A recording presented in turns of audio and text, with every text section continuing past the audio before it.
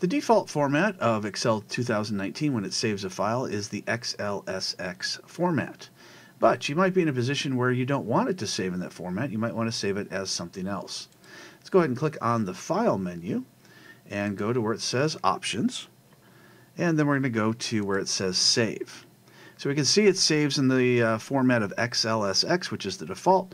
But you've got a lot of different options that you can change to go, and such as the Open Document spreadsheet.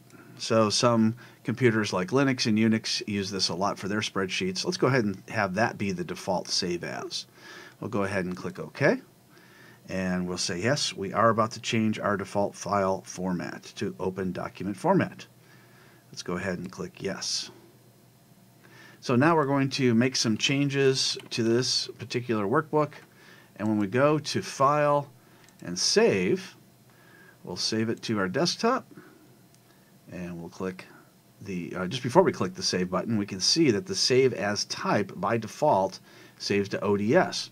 Now let's say, well, you know, I do want that to be my default, but I don't want to save it that way this time. So I can hit the drop down and I can choose any of the other options. But it does change the default type to ODS as it was specified.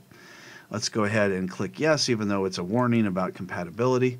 And then we'll go ahead and minimize this, and we can see there is our ODS file. So if we double click on it, there it is. Now if we want to, we can go ahead and change it back as well.